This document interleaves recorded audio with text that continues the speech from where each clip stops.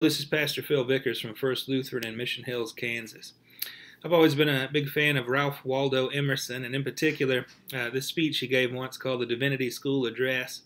Actually, it offended the powers that be at the university at Cambridge, and he wasn't allowed back on campus for quite some time because they heard him to be critiquing tradition. But in fact, I think he has something a little more nuanced to say. I'm going to read you just a little section here. It says, "Let me admonish you, first of all, to go alone, to refuse the good models, even those which are sacred in the imagination of men, and to dare to love God without mediator or veil. Friends enough you shall find who will hold up to your emulation Wesleys and Oberlins." Oberlin was a famous preacher. "Saints and prophets. Thank God for these good men, but say, I also am a man. Imitation cannot go above its model. The imitator dooms himself to hopeless mediocrity. The inventor did it because it was natural to him, and so in him it has a charm. In the imitator, something else is natural, and he bereaves himself of his own beauty to come short of another man's.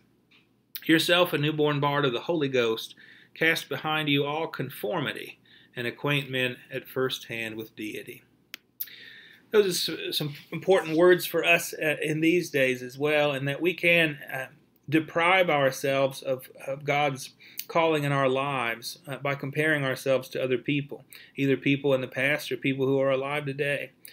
We can talk ourselves into believing that what we have to offer isn't worth offering. And when we do that, we truly, as Emerson very poetically says, bereave ourselves of our own beauty. We limit ourselves with our own limiting beliefs by not doing what God has put in our hearts to do, saying what God has put in our hearts to say.